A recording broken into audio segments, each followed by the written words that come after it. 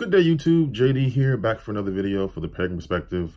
This week's topic, it's a pretty interesting topic, like most are, but this one I particularly feel very connected to just because we've kind of run over a bit of a rough patch as far as the pagan community goes with different companies working their way into trying to take paganism mainstream, but just doing it in a unfortunate way. If you don't know what I'm referring to the Primrose attempt at trying to cash in on witchcraft in a way, but also kind of take it mainstream by putting these products into a mainstream store. Our particular question today is basically specifically asks us, how do we feel about paying for classes to learn magic? The question, if you look down below, it does specifically mention Druid classes or Black Rose Witchcraft. And I took a quick glance at both links myself, and I looked at the price. They're roughly $250 to $300. And that, if I understand correctly, that's for the year. But as far as paying for knowledge or just paying for things in general, if it's good content, if it's quality content, which is why that whole Primrose thing ran into so much trouble, because the content, the quality just wasn't there. If it's good quality products, then by all means, I believe paying for it is a good idea.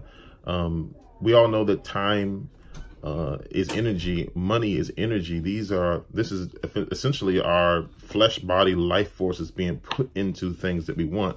So if you feel like you want to spend your life forces, your hard-earned blood, tears, your energy, your 9 to 5, your take-home energy, really, because that's really what it is. If you want to put that into learning Black Rose Witchcraft or Druidry, either one, if these products are worth it, if they're quality, if they're taught by certified teachers or people that you feel like know the content matter, then by all means, I have no problem with that. In fact, I believe that there's something to be said about paying for quality products.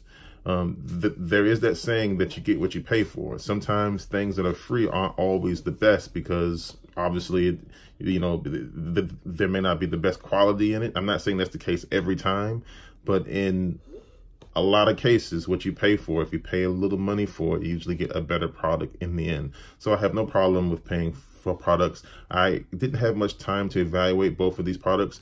I would say you might want to do whatever your divination is. You might want to do a tarot card reading. You might want to draw up some tea leaves on the product. Maybe the product isn't the best for you. Maybe you might find better luck using a different product. So always, if you're going to get into magic, if you already have a certain regimen set up, I would say do a quick divination. Find out if that product will work for you. See if you can see a little bit of a glimpse of the future, what that product may hold for you. But I have no problem with paying for good products.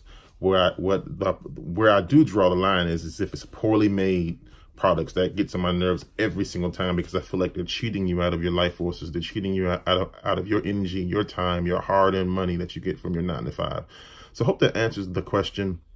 If you guys haven't already, check out Danny's. If you haven't already, check out Danny's channel, because I believe she may have already talked about this particular Druid product. For those of you who may not have a divination regimen set up, you might want to check her product out just to get some kind of review, see what she thinks about it.